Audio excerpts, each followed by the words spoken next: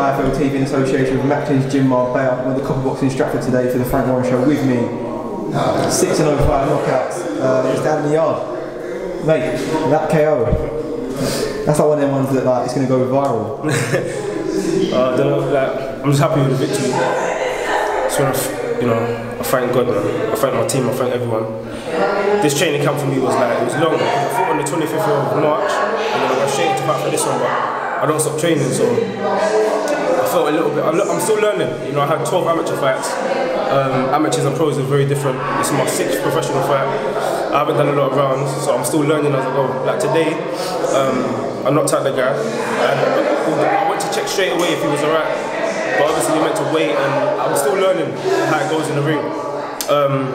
Things like, I didn't know when to celebrate, because I did want to know if it was okay, but I've got fans here to celebrate, people are making noise, so I'm still learning, but I'm glad he's alright, You're humble in victory, don't worry. Yeah. I just think that. But Nate, he refused the oxygen mask, he was one tough guy then. He's tough. He's tough. I did want to take my time in this fight. I said beforehand I'm not going to go out there and throw the big shots and try and get them out there straight away, but I'm actually happy with the performance today. I took my time. I blocked all the shots he was throwing. He didn't catch me with, I don't think, any shots.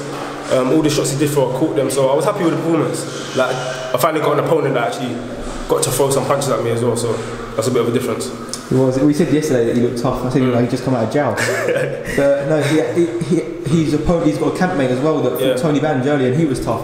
So they're not just like knockover jobs that they're bringing over now. They're proper going for it. Yeah, it's about experience at the end of the day. There's always going to be critics. There's going to be even supporters that are like, oh yeah, put him in with someone a bit better, or put him in with someone that's going to push him and things like that. But it's about taking gradual steps. I believe today he was a step up.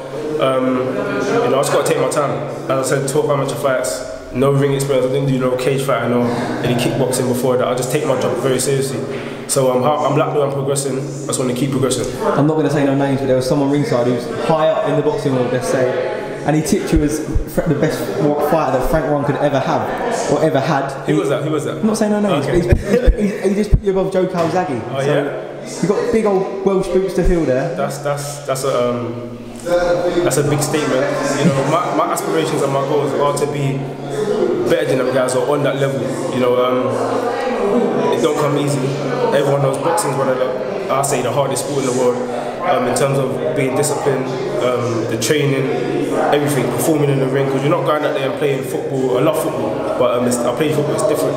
You're not going there. You played football? Yeah, I used to play football. Yeah. I used to play striker, bully. Did everyone move out the way to 50-50s? Yeah, so even things like athletics, I've done athletics. Nothing compares to boxing. It's completely different. Today was my first televised show. I loved it. Like the camera being in your face and all that, everything. I loved it. I actually wanted to stay in the ring a bit longer. You should tell him to get up and carry on. Get someone else in there. But no, as Alfie Warren said a minute ago, it's going to be a nightmare to get you matched. The same with O'Hara. When it comes to belts and titles, you've got to be in a certain position. If you're not mandatory, they haven't got to fight you. And people are not going to want to fight if you're doing things like that. So how hard do you think it would be to match you up? That's not really my job. My job is to just, I'm not going to start taking it easy on people to start saying, I need fights, because I've done that in the amateurs, and I don't know if too many people know, but I had 12 amateurs, 11 wins, and as they say, 1 loss. But I beat up the guy. I know when I beat someone up. I beat up the guy. My face was how it is now. The guy's face was bruised. Everything. I almost stopped him, but because I got him to the point where I was going to stop him and kind of like backed off. I got told afterwards that amateur judges don't really like that because they feel like you're, I don't know, taking a mick or whatever. But and that's why you left the amateurs? Since then, no. Since that fight, that was my second fight, I stopped everyone. And it was just like, it was more of a determination thing. I was more hungry to, I didn't like that feeling of not only getting involved, but even that feeling of saying, yeah, you lost.